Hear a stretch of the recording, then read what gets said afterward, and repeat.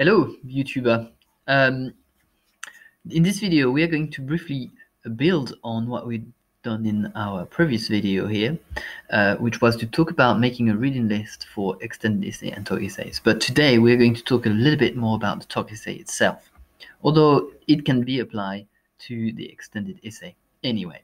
So last time we said that it was important to define your questions for the EE and also for TOK to trying to understand your question, and that you needed to make a reading list, hitting the terms that you were thinking about in investigating further. What I wanted to say is that sometimes this has been an issue in the past, and some students have found very difficult to be able to kind of go on with those initial steps, and rightly so, because it's fairly complicated in terms of it's kind of a daunting task when you think about it.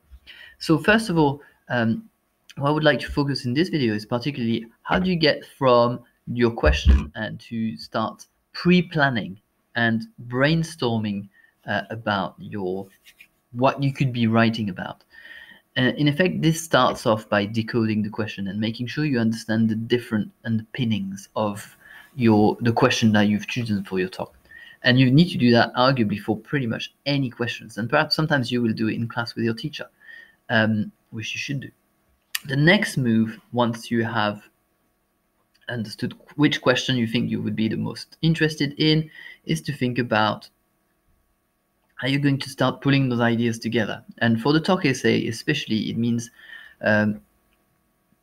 talking about your areas of knowledge and talking about your real life situation. And this is very important because those work alongside with the question that you've chosen. So you need to find those areas that are relevant to your point and your real life situations that are relevant to your point. And you can do this by just brainstorm or a thought shower, as we are supposed to be saying, apparently. You should be putting some ideas down that when you see this question, what does spring to mind? Make a list that is not ordered, anything in any order, and then you can go on to ordering those ideas from important to less important to relevant to irrelevant at the step 3, basically, which is where it's going to come next.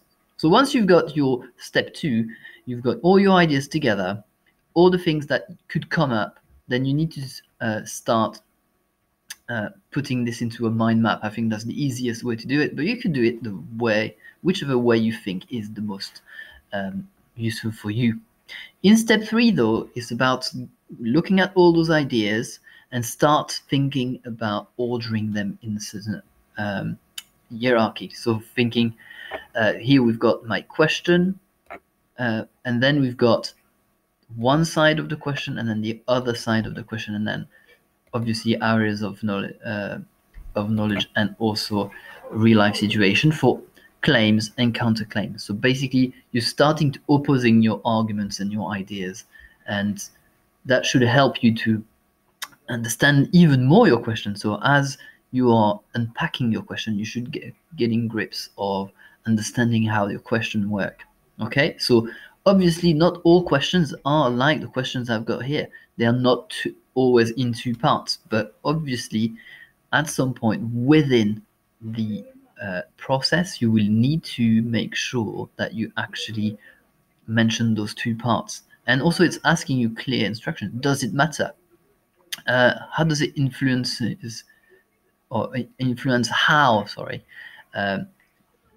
in before the second part of the question. So highlighting and proceeding those steps can be very useful in order to think about the next part, because the next part is going to be able to go back to your reading list and to think about for example, your source, your keywords, the things that you're going to try to investigate further in relation to that specific idea. So it's about making all those ideas going into possible areas of investigation that you are going to investigate into your reading list. And what a reading list essentially is in fact just a collection of things that you think ways or pathways you could explore.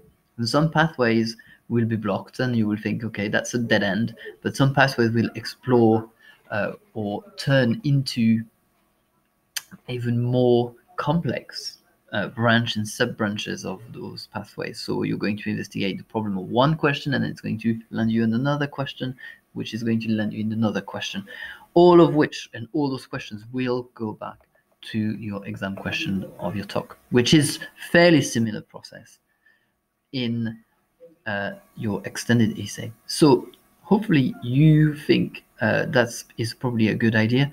So before you start planning and writing down a plan for your essay, which is what we've said, we need to make sure to make a plan with introduction, main body, and conclusion. But before going to that stage, you need to have something that is structured enough so you have access to, one, ordering your ideas, well, putting your ideas down first in step 2, and step 3, putting those ideas in a structured way in your mind. And that's why perhaps your teachers are asking you to make or fill up some templates, essays, which help you to structure your ideas and how you're going to deal with those. If you've got any good tips that your teachers have shared with you, or you are a teacher and you think this is a good tip, or you don't like about this video, then feel free to let me know in the comments below what you think could be improved, how do you do it with your classes, what does your teacher do that worked for you. You can share some resources. YouTube is a wonderful thing. So if you enjoyed this video as well, like and subscribe and share with someone you love. Bye.